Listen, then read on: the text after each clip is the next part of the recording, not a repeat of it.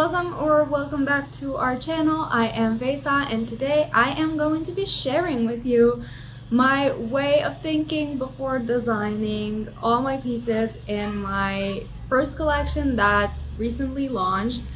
And I am so excited to be filming this video because I've been thinking of it for so long and I really want to give you the background of every hat, so let's get right into it. Okay, so the first hat that I designed for this collection was this one, and I called it the sun hat. I remember that I had so much of this orange yarn at home. I still have a lot of skeins, and I had some yellow and some white, and honestly I had other colors too, but not in a way that I could combine them to make something. And I really had this gingham vision in my mind, and I really wanted to make it come to life, but with the other colors I could not do that, so I chose the yellow and orange, and honestly it is so pretty. I love this hat and it will always remind me of summer, which is my favorite season. So yes, I am thriving this season. Yeah, I love this hat so much. The second hat that I designed for this collection was this red gingham hat that I called the picnic hat. The reason I called it that, I think, is very obvious, because every time, well, not maybe every time, but very often when we see picnic pics on Pinterest or we do picnics ourselves, there's always this a red gingham blanket that they put underneath their stuff, and it's just so aesthetic. And honestly, when I think of spring and summer, I think a lot of picnics, and I wanted to include that in my collection. It was one of my first ideas that I thought of and I brought to life, so this is definitely a favorite from this collection, and it is really pretty in my opinion. When I made that red gingham hat, my sister and I were obsessed with it, and I decided to do more colors on the gingham pattern because the first hat, the sun hat, was very pretty, but when I made the gingham pattern in red and pink, it was everything to me. Honestly, it turned out so pretty and I just wanted to make it in other colors, so I decided to make it in blue too. Oh my god. And the inspiration behind this is this tablecloth that we have in our house, and we always use it, but it reminds me most of the breakfasts with my family members, and it is just something that when I see it I think of home, I think of breakfast, and that's why I called it the breakfast hat. Breakfast time is so wholesome in our family, like we're all there together and we eat everything that we want. Sometimes, well, a lot of times my mom makes us something, and it's just so nice to think of. So this will also always be a personal favorite. I love the combination of colors, I love the pattern, everything is just so beautiful about it. After I finished the blue hat, I decided I was kind of done with the gingham pattern as for then, because I wanted to switch to other patterns because I did not know if I have enough time or not to make more colors of the same pattern and then other patterns and stuff. So I was kind of short on time because I put a deadline on myself, and then I had to kind of rush to finish the other designs that I had in mind. So I went ahead and made the daisy hat, which is now a bestseller of our collection. This is so pretty. When I saw this green on the yarn shop, I just knew I had to get it. I got like 2 skeins. I had no idea what I would make with it, but I knew that I would make something because it's really pretty.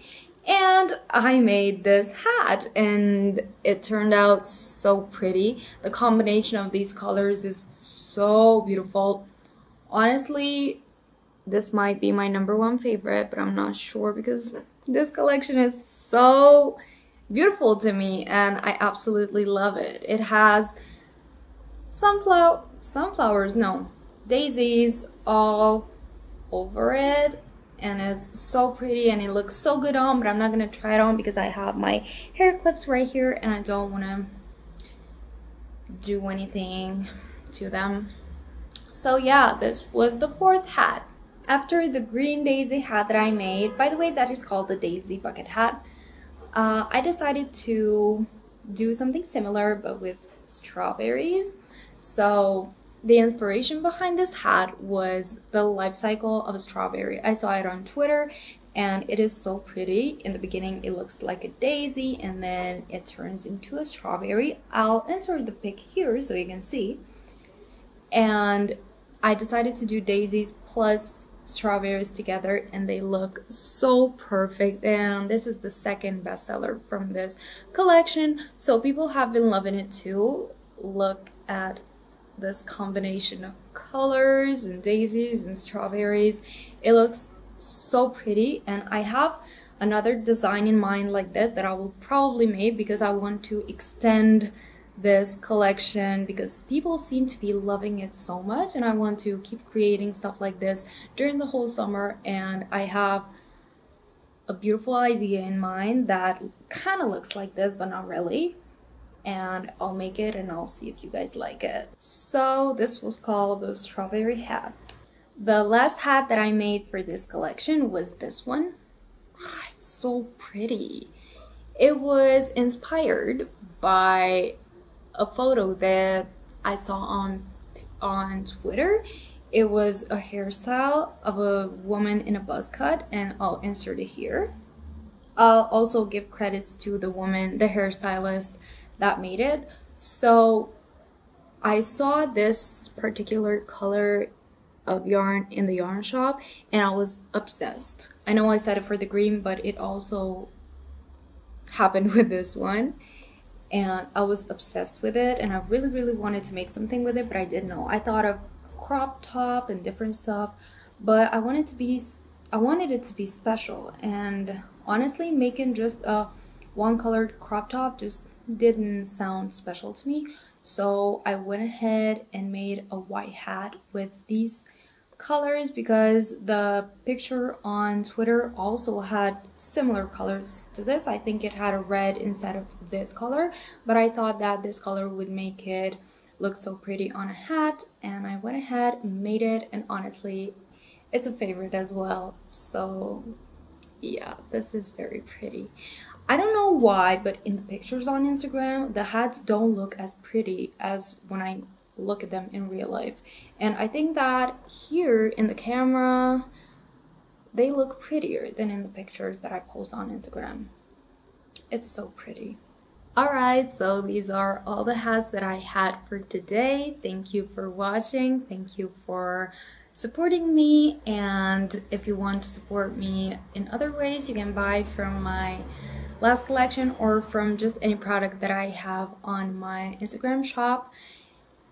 And you can also follow my Instagram, my TikTok, and like this video and subscribe to our channel. So thank you again for watching, and I'll see you in the next one. Bye!